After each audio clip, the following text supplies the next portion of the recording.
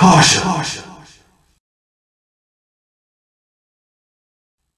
There's not much I have to say about this episode. This episode is called A Streetcar Named Conspired. And the whole episode is about what I said in my Season 5 Episode 1 review. And that is, how are they going to justify Booker staying and not sending him back home with Devon? Alice tells Raven to take him around town and make it seem like he wants to stay. There's some things I want to talk about in what happened in the episode. 1. At the beginning of the episode, Raven is talking to Nia. I like that they continue to have Nia involved in the story, even though you don't see and or hear her voice. Number 2, I said in my Season 5 Episode 3 review, I said I find it weird how Booker has become good friends with Ivy and Neil so fast. As Booker's getting packed, getting ready to leave, he says he will miss them. Raven says, just met them a couple weeks ago. You'll get over it. I heavily agree with that statement.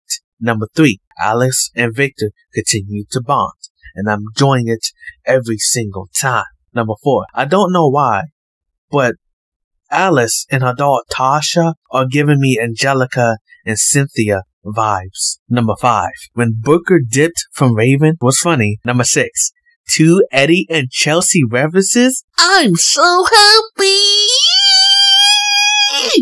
Let's go. If they did go with cutting them out in Episode 3, this would have been Eddie's first reference in the show. Lastly, number 7, Booker decides to stay in San Francisco because he has a vision on taking this new character to a dance. Yeah, I can't believe it. They doing the long-term vision again, which hasn't happened since Season 2. Let's hope that plays out well. Speaking of which, I'm so glad I did not watch that crossover with bunk'd because they set up a long-term vision and that, in which is never going to happen. So I'm glad I didn't watch it. What a waste of space for a vision. Victor knows why Booker decides to stay, and he says it's because of a girl. Booker says it's because of the girl. So writers, you're telling me that Booker and Cammy are going to be a couple for the rest of the series. They're the end game.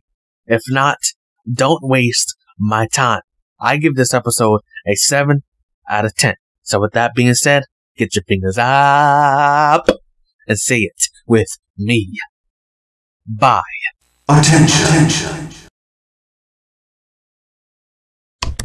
You're damn right I'm the best YouTuber. And thanks for subscribing, Big Bo.